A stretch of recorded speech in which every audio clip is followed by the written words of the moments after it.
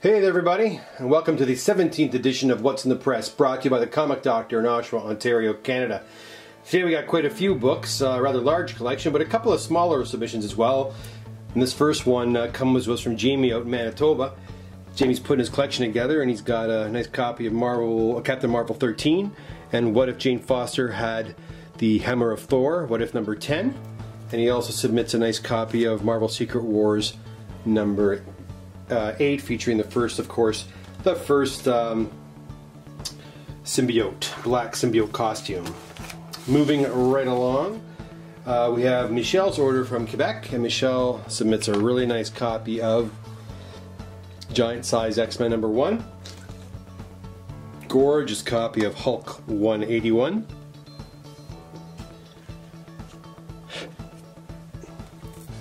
You can't have a Hulk 181 without the true first appearance in Hulk 180. Very slick copy of Werewolf by Night 32. And a very nice copy of, probably one of the nicer copies I've seen in a long time, of X-Men 94. Alright, so there you go. Those are our first two submissions. These guys here will be heading off to CGC soon after pressing, and I believe that Jamie's are too. I have to contact him to double check that, but moving right along, let's see what we got. Okay, next we have a very large order coming to us from Patrick out of Quebec, and again we have a couple more X-Men books. X-Men 129 with the first appearance of Kitty Pryde, and 100. Also we have on this submission a Marvel Team Up number 53 and another Marvel Team Up number 100. And Patrick submits a whole slew of amazing Spider-Mans, including number 26, 27,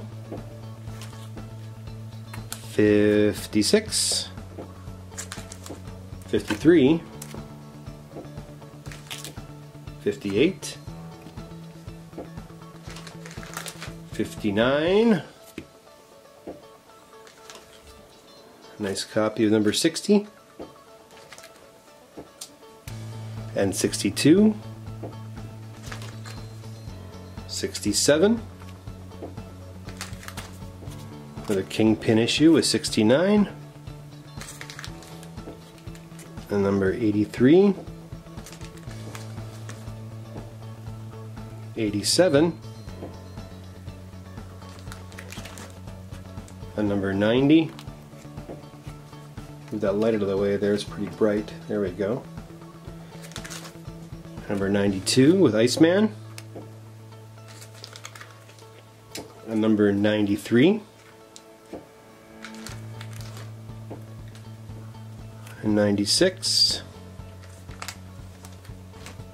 And 98. And these are the issues where they're talking about drug abuse, so you don't see the comics code on these particular issues. Then number 134 and 136. And that'll do it, my friends, for this 17th edition of What's in the Press. And this is for the week, again, also the week of April, I guess the 16th, 17th. Still working diligently on these books, and we'll hopefully have another episode for you early next week. If you like what you see here, guys, remember to please subscribe, hit the subscribe button, hit the like button down there, and please do go below and comment on the books you see. What did you think of Patrick's collection, or Jamie's books, or Michelle's book? Did you like what you see? Are there books that you want? Let us know. We'd like to hear what you have to say down below in the comments. Have a fantastic week, my friends, and talk to you soon on the next edition of What's in the Press.